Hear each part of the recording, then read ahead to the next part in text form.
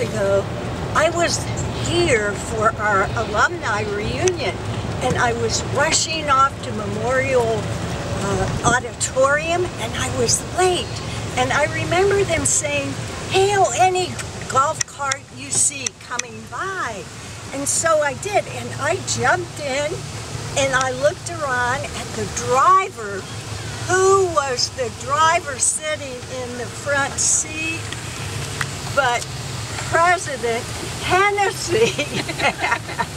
And I have to admit, I was a little surprised.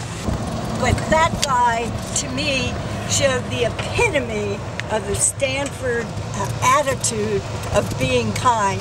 And it's people like Dr. Hennessy and so much of what this university stands for that gives you the enthusiasm and the interest in actually trying to do some things that are probably far beyond your reach until you try them.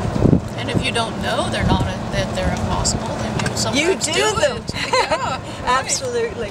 And Dr. Hennessy, it was great riding with you, and I must admit, you were a safe driver.